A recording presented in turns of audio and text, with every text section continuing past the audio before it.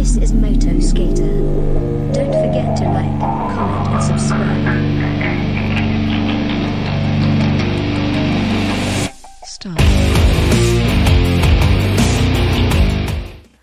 The weather's supposed to be nice, although there's a lot of snow outside and it's probably going to be cold, but it's not supposed to snow or anything, so I've got my bike on the center stand on these bricks, and I got this piece of wood holding the front up, and that should be enough clearance for me to get the wheel off. Let's see. I went ahead and removed the speedometer cable from the top. I'll be replacing that. Front brake caliper seems, this wheel will not spin freely. I gotta really pull on it.